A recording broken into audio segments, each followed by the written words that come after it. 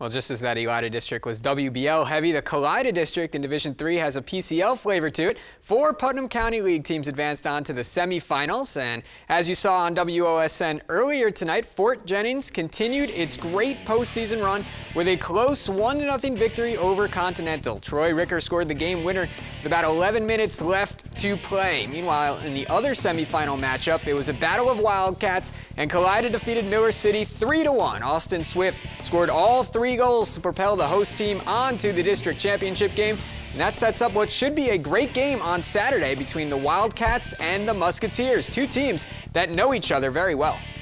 They got a tough D and all, and had a 0-0 tie last game we played them in the regular season.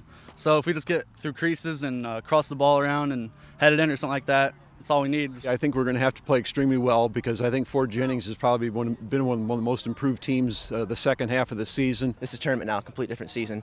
So going to the game, we're going to have to go out, practice the same way we have been.